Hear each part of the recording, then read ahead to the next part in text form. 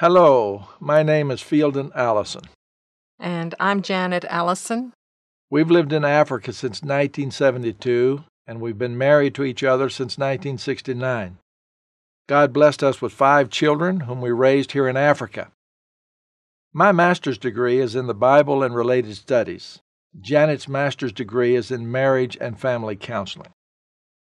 Our marriage ministry to families in Africa began in 1984. And we've written 4 books which are concerned with family issues. We have a big interest in helping families learn how to solve problems and have happy homes. This series of conversations is designed to help you answer your questions about the home and marriage. Janet, what is the question we're discussing today?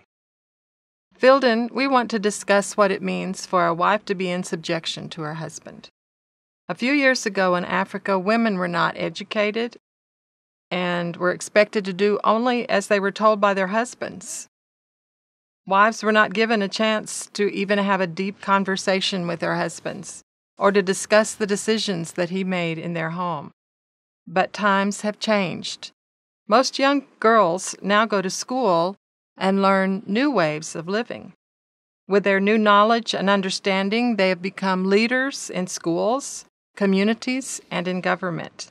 So the question is, what does it mean for a wife to be in subjection to her husband? How do these new teachings that have empowered women apply to the home today? Should wives today continue in the same way that their mothers and grandmothers did? Or should the wife have more freedom to help guide and lead in the home? If a wife is in subjection to her husband, how should she act to show that she is under his authority? Yeah, times have changed. We cannot always answer questions by what society thinks or wants. We must think about what cultures have practiced and taught us, and also learn what God wants. By doing that, we're more likely to get good answers to our questions. What is really involved here is that each of us must be willing to learn and have a humility in our hearts so that we can accept good advice. Well, how did God design the family? What relationship does God want between a husband and his wife? Sometimes we permit our wants or our feelings to get in the way so that we cannot clearly see what God wants in our lives or what is right for us to do. If we are truly seeking an answer to the question, what does it mean for a wife to be in subjection to her husband, then we will take time to study this question and then apply our answers to our own lives and our own homes. The first book of the Old Testament, which is called Genesis or the Beginnings, says that in the beginning God created the world and everything in it by His great power. God knew how things should be organized in the world and in the home. The last thing He created was man, who was called Adam. In Genesis chapter 1, verses 26 and 27, says, "Then God said, 'Let us make man in our image, according to our likeness.' So God created man in His own image. In the image of God He created him. Male and female He created them. He was made out of the dust of the ground." That's Genesis chapter 2 and verse 7. We're told that all the animals had mates, but the man Adam was alone. God said, "It's not good for a man to be alone. I'll make a helper for him." Genesis chapter 2 and verse 18. God caused Adam to sleep and took one of his rib bones and made the helper for Adam. That helper was a woman, Eve. In Genesis chapter 2, verses 21 to 24, we read, "And God caused a deep sleep to fall on Adam, and he slept. And he took one of his ribs, and he closed up the flesh in its place. Then the rib which the Lord God had taken from man he made into a woman, and he brought her to the man. And Adam said, 'This is now bone of my bones and flesh of my flesh. She shall be called woman, because she was taken out of the man.'" Janet, I want to read 1 Peter chapter 3 and verse 7. "Husbands, live with your wives in an understanding way, and honor them because they are weaker, and they are heirs together with you of the grace of life." What did Peter mean when he said the husband should honor his wife because she is weaker and that she is also an heir of the grace of life? What that simply means is that a man should not look down on his wife because she is smaller than he is. Yeah, that's right. But the husband should give her honor because to God she is just as valuable as the man is. Research has shown that women are just as intelligent as men are. A woman has physical and emotional needs just like her husband. She can talk and reason about important things that need to be done. When God made the woman, she was not taken from his foot so that she would feel like she was being stepped on. Also, she was not taken from a bone in Adam's head so that she would not think that she was to rule over him. But Eve was taken from Adam's side, his rib, to show that the husband and wife were to respect one another. They were made equal. God did not make Adam to be better than his wife. Not one human is better than another in our world. One tribe of people is not better than another tribe. Men are not better than women. We were all created by God in his likeness, with a soul and the ability to choose right or wrong. All of us can see that although there are many things that men and women have in common, their physical makeup, their speech, their reasoning powers, we also see that men and women are different in some ways. For example, women are more emotional than men are. Yeah, I've seen that, yeah. They cry more easily. They have more empathy for children. Men usually have bigger and stronger bodies than women do. Men have more hair on their bodies than women do. Their voices are deeper. Their sexual organs are different. Women's bodies are created to be able to give birth to children and to feed them. You forgot that women are more beautiful than men, too. Oh, yes. It is really amazing that God created men and women like he did.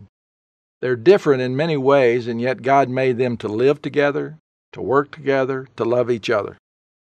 God made the husband to be exactly what the wife needed, and the wife to be exactly what the husband needed. God is great. The husband and wife are not greater than each other, but he made them to live together and to work together and to make a family. Each one complements the other one. It takes both a husband and a wife to make a home. God made them to work side by side. So, Filden, if the husband and wife are equal in value before God, and both are made in the image of God, then does a wife also have to be under her husband or in subjection to him? Well, just because God made a husband and a wife equal does not mean that he did not design roles for each one of them to live. Two things can be made and have equal value and yet have distinct roles. For example, which is more important, the arm or the hand? Each is dependent on the other one. An arm by itself cannot hold things or do work, or a hand by itself has no use. Each one has a very important role to play in doing a job. Now, each part might think it is the most important, but unless they each do their own roles, nothing can be done. Janet, do you think the husband is greater than his wife? No way. In marriage, the husband does not have greater value than the wife. He's not better or worth more than his wife. He was not created with more wisdom or spiritual strength than his wife. But God did give the husband a different role to play in the family. God also gave the wife a special role in the family. It was God's decision to do that. Adam did not design the different roles for himself and his wife. Well, let us look at what the Bible says about the different roles that God gave a husband and wife. Maybe this will help us answer the question about a wife's subjection to her husband. First, we'll look once again to the beginning of the world when God first created people. After God had made Adam and Eve and given them a beautiful life and a garden to live in, they failed to obey God. They ate the fruit of the tree which God told them not to eat. Because of their sin, God made them to leave the beautiful garden. God told Eve that her husband would rule over her. In Genesis chapter 3 and verse 16 it says, "To the woman he said, Your desire shall be for your husband, and he will rule over you." The Apostle Paul wrote more about that in 1 Timothy chapter 2 verses 12 through 14.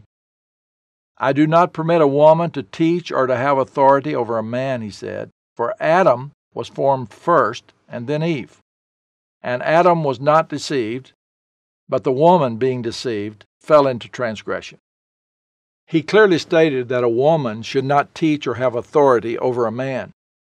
He continued by saying that the reason why that is true is that God made man first and then the woman. He also said that in the garden, when Adam and Eve sinned, that it was Eve who sinned first. God had a reason and a purpose for how he organized things. We have to believe that it was God's design that a man would be the head over his wife, or that woman should be in subjection to her husband. Mm-hmm. You know, every institution that we have must have a person who leads that institution or who is the head of it. A school has a head teacher.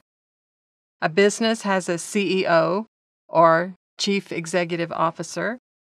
A country has a president or a prime minister. There has to be someone who is at the top to oversee and lead that institution. When God designed the church, he gave it a head. Again, Paul, writing in Colossians chapter 1, 13 through 18, said that God saves us through his Son, Jesus Christ. He said that it was Jesus who made the world and everything in it.